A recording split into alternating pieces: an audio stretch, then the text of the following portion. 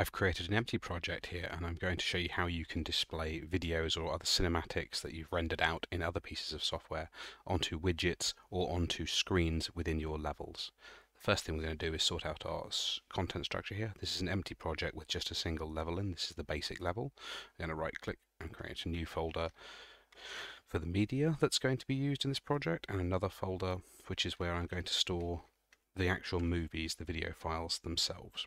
Now, you can't just place the video files directly into your Unreal project. If you do this, then when you export the project and build it, your videos won't be included with it, so they won't play, they'll break. But what you can do is find your video file. So here I've got one of the other videos from my YouTube channel, the Rust and Dust video, and if I copy that and go to my Unreal project, this one here, in the content folder, you can see that movies folder that we just created is visible, and I'm going to paste the video directly into the content folder here in Windows Explorer. Now, it's not going to show up in Unreal, but since it's now part of the Unreal project, it will be included with the project when that's exported. With the video placed inside of the movies folder in Windows, I'm now going to go into the content browser here in Unreal, into the media folder. I'm going to right click and create a new media player. The media player works like a library. It holds all of the media that you want to be displaying on different sources and elements inside of Unreal. The media player requires a media texture asset to be linked with it. So I'm going to check that box to create the media texture with it. I'm just going to call this mp_my player, and it will automatically create a video texture to go with it here. The video texture is going to be blank because there's no videos loaded in, and the video player has no media sources found because we haven't added any media sources to this project yet. So the next thing we're going to need is a media source. Right click, go to media, and choose media, file media source. This is going to be called ms_my video source. This video source is where you actually link an element of your Unreal project to a video file from your project. So opening it up here, there's currently nothing linked. But if I go onto the details panel on the right hand side in the file path here, and I choose to click, it will automatically navigate into that movies folder. Unreal's set up to look for it, and there's the video that I just dumped into there. If I press open and open the video, I should be able to play it here in Unreal. And we can see that we now have a video source capable of playing that video. If all that you need is actually to just place a screen into your level to play a video, like maybe for a commercial in the game or for a tutorial, then you don't need the player or the video. You can just place the media sources directly into your level and scale them up and size them however you'd like. And then when you hit play, they will simply play the videos on whatever dimensions you've set them up for. This is quite useful in and of its own. If this is all you need, then just drag the video into your Unreal project folder, create a media file source, link it to the video file, and then inside of the video source, in the player settings, you can choose whether it's to play automatically when it's open, whether it is to loop, and if you have multiple files linked, you can actually shuffle them. However, if you'd like more control over the video, you want to be able to start it and stop it at will, or if you want it to be full screen placed on the player's screen rather than an object placed in the world, then you're going to need to create a texture which you can control and display in different ways. You do this by selecting the video texture file and right-clicking on it and selecting Create Material. This is going to be m_video texture. So what you have here, these 4 different files. The video source, the file media source, is a link to the video stored somewhere on your computer, or in this case in the Unreal project. This is simply a bridge between Unreal and the video file.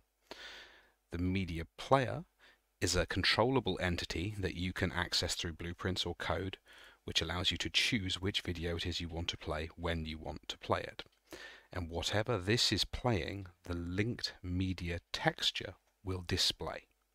This media texture on its own doesn't do very much, but whatever videos you play through the player, because you could choose all sorts of different videos through the player and have them cycle through a list or shuffle, and they would all display on the video texture here. And the media texture is then displayed inside of this video material. What the texture sample is fed directly in here, and that will be the video which is displayed by your material. I want to use this as a UI element. We're going to display a widget on the player's screen, which is going to fill the screen and give the illusion of a full screen video. So I'm going to choose the material here, and I'm going to change its domain from surface to user interface. This is going to break bits of the material, so I'm going to have to just recombine it here, texture sample into video sample, and then save that.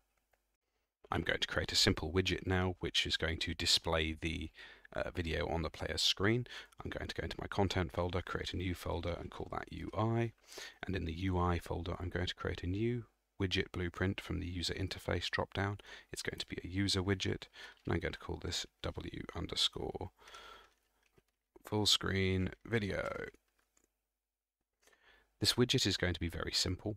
I'm going to apply a canvas to the screen so that we can align our widgets to the screen space and have them fill the entire screen. I'm then going to place an image onto the canvas panel, and this is going to be just a black backdrop. So I'm going to select the color and opacity and change this to black, and then I'm just going to drag out its scale to fill the entire screen space. And I just want to shift its anchors to be in the middle of the screen, so it should now always fill the entire screen space regardless. In fact, I can use the fill anchor just to make sure that our screen is now black, and then I'm going to place another image on top of that one. This one I'm going to put in the middle of the screen, center the image, and I'm just going to bump up the size just for a placeholder, just so we can see how things look for now. And here in the appearance for this image in the brush, you get to choose an image texture to use. Now I'm going to use the material that we just made, m_video texture. Oh, I spelled it wrong. And now that video texture is linked to this widget. So when the media player plays, it will update the media texture. The media texture is being displayed on the material, and the material is here now on the player's viewport. So to test this now, we're going to need to add the widget to the player's viewport. I'm going to just chuck this blueprint code into the level blueprint, but you should do this wherever it makes sense for you to control it. If you have a master game mode blueprint controller object in your level, or if you put it on the player character and you're controlling it based on, say, colliding with a certain area or walking into a different thing, or being killed by an enemy, then you might want to place the code there. But for now, I'm just going to put it into the level blueprint. Here on begin play, I'm just going to create widget. This widget is going to be the new full screen video widget that we just made.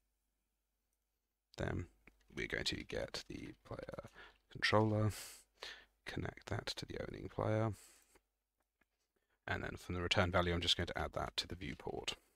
Now this won't do anything on its own, but we can check that the widget works now. If I hit play, the screen's now black and I've got just a still frame, the video is not playing. This is because the material texture last time I pressed play here in the player is just keeping the last frame from the video here. But that's not what we want. We want the video to actually work. So what you're going to need is to create a variable which will allow you to point the blueprint towards your media player. So this is going to be create a new variable. This is going to be the media player, and it's going to be of type media player. There we go, and make it an object reference. Compile the blueprint, and then set the variable here to be the media player that we just created.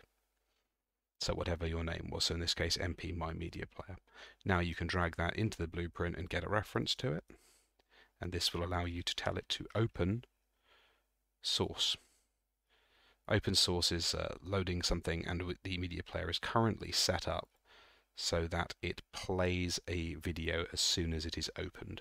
That doesn't have to be the case. You can control it manually, but in this case it's nice and simple, so I'm going to leave that.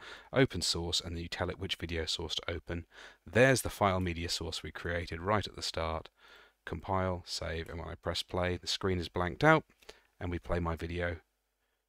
I need to obviously adjust the size of that image since it's distorted the video there, but the point is we've created a widget which is full screen and is able to play media files.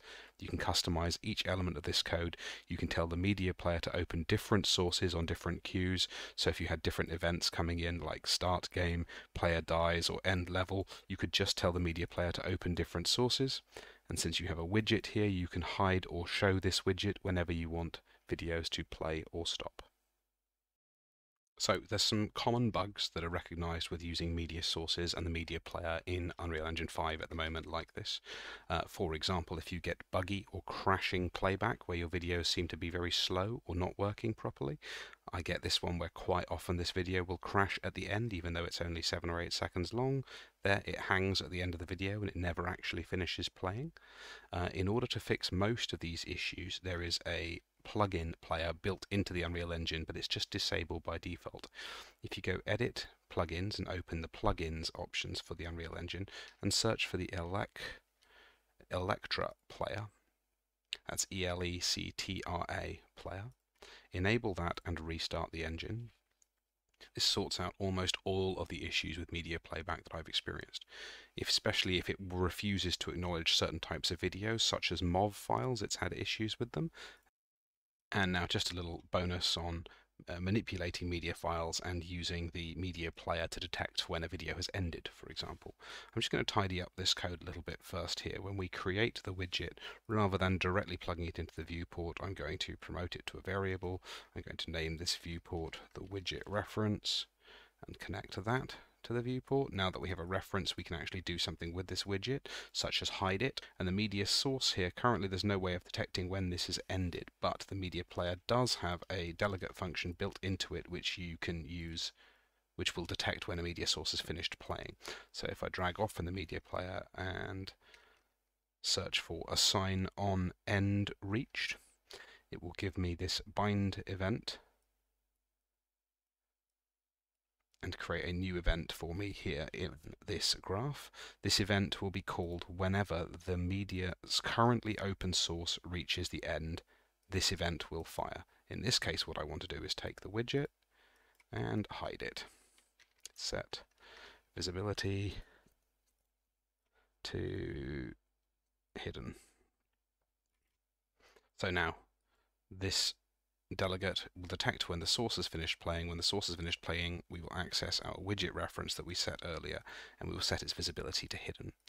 Let's test that. We're in. The video has started. When it ends, it should hide. And we're back in the level. Excellent.